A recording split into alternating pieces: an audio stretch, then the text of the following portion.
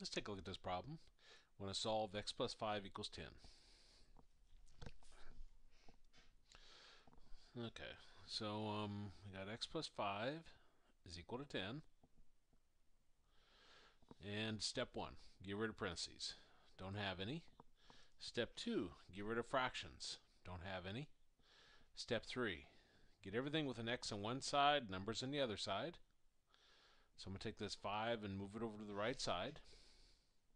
Remember, when you move anything across your equals, your sign changes. So this becomes x equals 10 minus 5. So the positive 5 becomes a negative 5.